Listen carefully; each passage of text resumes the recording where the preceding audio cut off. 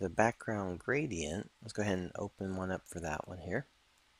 So in the default tile set, we have a background gradient sky. What this is basically, it's going to be a image that allows you to have either a image showing. We'll go ahead and click on the select folder here. Be sure that your animation is still checked. The gradient basically allows you to have a vertex color shading across, so you have a nice smooth gradient of color no matter what screen size you have on it. With it selected, I want to go to the background gradient, and then we'll go ahead and just say on the name, we'll say gradient sky, and we'll just say that's going to be a gradient sky color. Alright, on general settings, same idea kind of applies as the other one does as well, is that we're going to have these invisible. We don't need the actual tile itself as part of the game. We just want what it's going to create for the background. Image offset, let's go ahead and set this back to -5 as well. The image, we'll choose the thumbnail for the one it's going to show. Collider, we'll turn those off. So hopefully, even just doing a couple of these here, you kind of get the idea that you don't have to use all the properties, though you can use all the properties, but you don't have to use them. The core pieces of each behavior is typically at the bottom of the list, and we're just kind of going through some of the top ones, then we drop down to the lower ones here. Alright, so gradient settings, again in editor game mode. The shader ID blend mode. Now, when I see these, if I'm just using it the first time, no idea, it's just a number value here. Same thing for blend mode. In the Build a Game editor, you'll notice it comes up, it's going to be a name, and it's actually going to say what it does. You'll see a visual cue where you're actually seeing it happen. That's going to be the part where you go back and forth between the two. That way you know that shader ID number 2 is going to be the it'll be the multiply blend effect, or it'll be a certain type.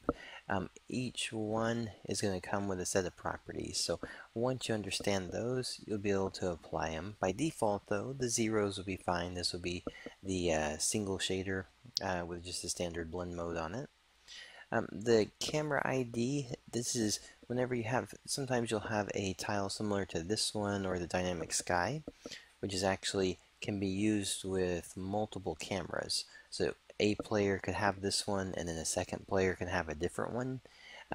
So this is saying this one, what camera will be shown in it. So if you had multiple cameras, you would want to be particular about which ID it is. For us though, default 0 is fine. The gradient image, we'll choose the gradient sky. Now by default, the use tile image is turned off. We're just simply saying that we want to have a color only. But if you have an image, for instance like this one, that you want to actually show when you drop it in, then you could enable this one. Offset and scale is that if you don't want it to be full screen, you actually just want it to be a part of the screen, then you can say, and you can adjust those values appropriately there. There are 3 different options. You'll notice there's an enable, and then there's enable ping pong, and then offset and options through these.